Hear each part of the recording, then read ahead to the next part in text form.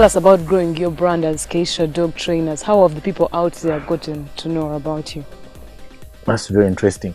I have a very, very big team of people I work with. And these people, either we have money or we don't have money, they will always make sure the brand is moving. We go door to door, like offices, let's say, reach people directly and speak to them, tell them the advantages of owning a security dog, and tell them why you have to own it, and also drive you to how much you need to spend when you have a dog. How much do you spend when you have a person with a gun guarding your premises? The risks of a person guarding your premises with a gun. We do radio advertisements, and so far not yet on TV, but on radios, newspapers, a lot. We write articles, teach people about dogs. How can someone keep their dog healthy and also free of infection to avoid it from maybe infecting anybody in case it bites them? Actually, that is, it goes back to veterinary. One, first of all, someone needs to understand that when you own a dog, one of the things that you must do is making sure your dog is vaccinated against parvovirus, against rabies. That's the most dangerous disease or virus that usually kills people when a dog is not vaccinated. And also people should be really vaccinated. Human beings, there is anti-rabies for human beings. Once you get it, and it's even cheaper, it's very nice. You get it once for all. Maybe you can always be doing it after like 5 years. That's when you want. But it's good, and I advise people really to go for anti-rabies for human beings. Also, dogs should be vaccinated. So tell us about dealing with so many dogs at the same time, because what I have seen here is quite a number of breeds, and I imagine every breed comes with a different character. So how do you actually handle them? Like I would ask human beings, but now in this case, how do you handle working with too many dogs? What I want to say is that we have a schedule on how we run our work. And what happens is that every trainer in a day can handle more than 10 dogs, because we train them in intervals. After every, let's say, 30 minutes, you bring another one. 30 minutes, you bring another one. So by the time you're done with 10, the first one has rested. So you repeat again. You get it? So, and also the number really, it's not 15 people. So if you give them, every person, like 10 dogs, we're talking about 70 or more, or 60 or something like that. Yeah. Have you had challenges of situations where maybe one of your trainers has been bitten by a dog, or someone that was around here? Situations like that have gone haywire maybe? Such as that in any business can never fail to be there. And it's true, but we try to minimize them. We rarely, like in a year, you may find there is no bite in the training school here. Okay. Once in a while, really, because these guys are trained. They know how to deal with an aggressive dog. They know how to deal with a calm dog. So, but you can't avoid it. At times, it could be maybe a dog to a dog they are fighting, and then they need to separate them. So what challenges have you actually faced to bring Keisha Dog Trainers to where it is today? There are quite many. One of them is resources, finance, because now the business has to it has to give me, for me to be able to put back. I did not have capital that it was there. I had worked it maybe somewhere else, or I inherited the riches from my relatives or my parents. That's the biggest challenge, that even we could have grown bigger than this, but because money issue. The second one is about training. Of course, we get clients who give us dogs. Like human beings, you go to school, there are those that pass, there are those that fail. Even dogs fail. We bring it here, we train it, it fails, and we even give you a certificate of failing.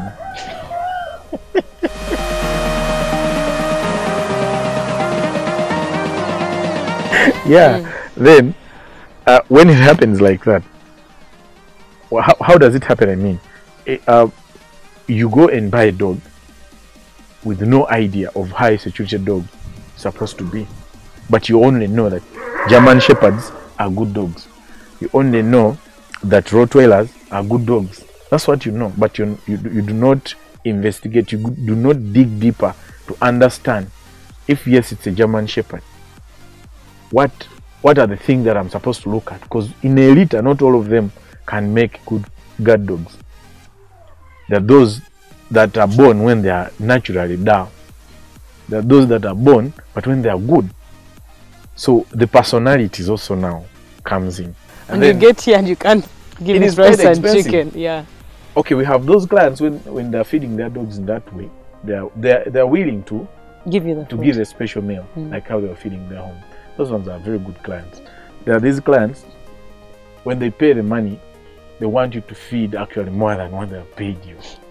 But even what we feed you here rarely, it is very good. Only that some clients are specific. Says my dog eats rice, it eats chicken, that's what I want. You get it? It's a bigger challenge, but eventually, like you've seen here, have you seen any small dog? No dog that is small. All of them are bigger. But one will tell you that the food we give is not good food. Yes. Okay. So how have you managed to pull through these challenges and still keep going? Through actually talking to them. We keep talking to them. We keep writing. I keep writing articles, educating them about dogs, educating them on what kind of breed that one may require for what purpose. So it keeps, every day it keeps changing. Even if you go to the breeder, you know what you want. It's a German Shepherd, yes. It's a Rottweiler, yes. It's what breed, yes. But what do you want it for? Just like a pet in the house. You don't just wake up and get a pet. You may get a pet that sheds too much. It will shed on your chairs and you won't like it. So before you get it, read about it. Does it shed too much? Do you need a dog with too much fur? Do you need a dog like Bush with short coat? Let's call it small little hair. You get it? So once you realize that, you read about all the things, or you come to us and we tell you the disadvantage and the advantage.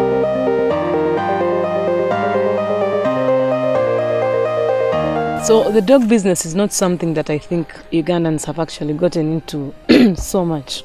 So how have you used this monopoly to your advantage? There are many people who are doing this, but only that they are not doing it in a professional way. The way you see us here, we are well established. Some people outside there actually marketing, but when you go to where they operate from, they actually do not allow to take you to where they operate from. They are not open, they are not straight. No, Bush, come on, boy. See? So they come down.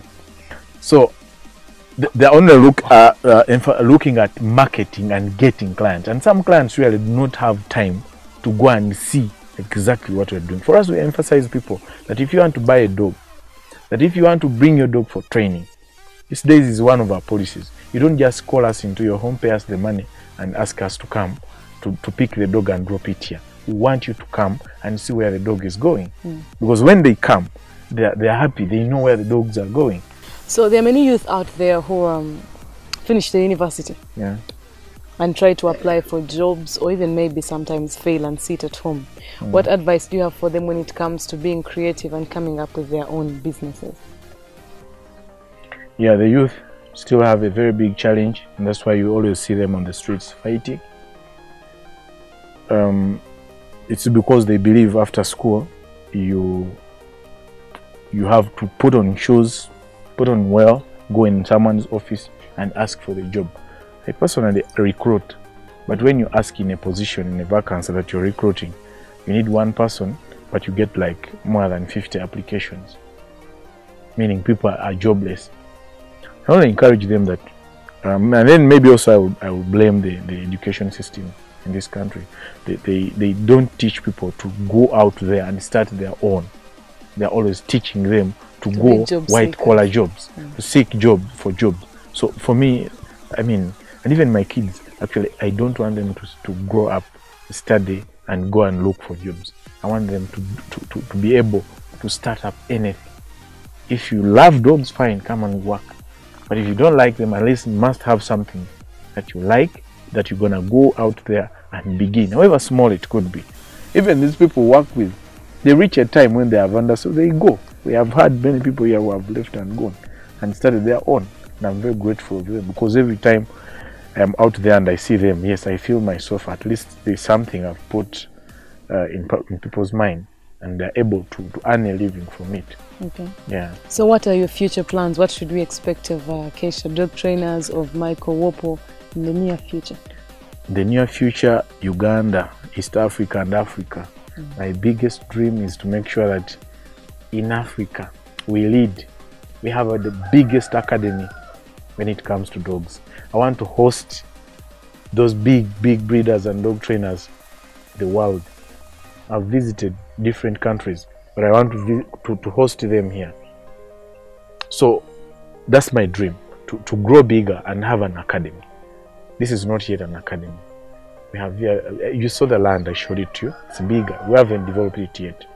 The whole of it, we're just still on something very small. Not too small, but we want to develop the whole of it. So my dream is to see that the whole of it is developed, and all Ugandans have their security is dogs. Okay. Yeah, that's my dream. Thank you so much for sharing so much insight. You're welcome. I'm sure the viewers out there have taken a tip or two from Michael today. Well, who thought someone could make money and actually earn a living from training dogs in an academy? Well, I just got to know about that today, and I'm quite impressed, I should say. That was it for Legit Hustlers this evening. Catch us again next week. My name is Brenda Kembabazi.